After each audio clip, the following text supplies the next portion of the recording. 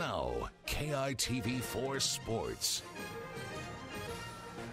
I think we have some excellent receivers, which normally makes you a better receiver coach. If you have really excellent receivers, that help you.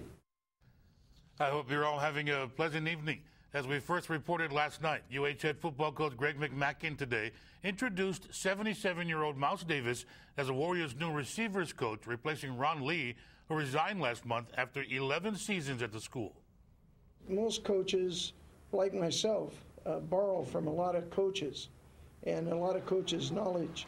And Mouse is truly an innovator in the game of football. Mouse assisted June Jones here for 3 seasons, then returned to Portland State as offensive coordinator. He's widely regarded as the father of the run-and-shoot offense, with success at all levels. As a head man at Portland State in the 70s, Vikings led the country in total offense 6 consecutive seasons in scoring 105 points once. Now, Mac's master plan has Mouse as mentor to Warriors' first-time offensive coordinator, Nick Rolovich. It would be pretty stupid of me not to use him for all his knowledge, all his history, all his stories, all his examples.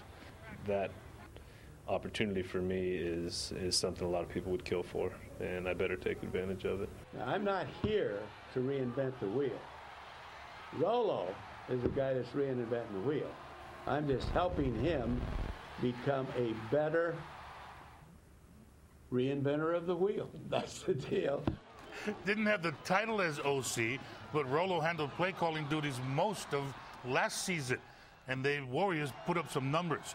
3rd in the country throwing for 337 yards per game, ranked 14th with 437.5 yards of total offense.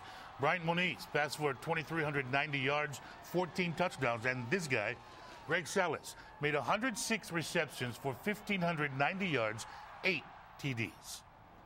You want to be aggressive as an offensive coordinator. As a player, you want to be aggressive.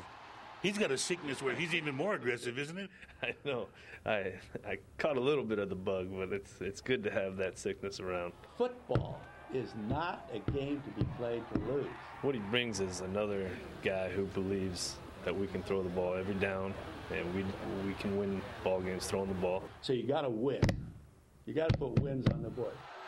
Warriors open fall camp August 4th, game 1 in September 2nd versus USC. Made 44-year-old Scott Fisher, hired by UH men's head basketball coach Gib Arnold today as director of operations. Former UC Santa Barbara hoopster, played for Australia in the '96 Olympics. He's a Hall of Famer down under as 2-time MVP of the NBL.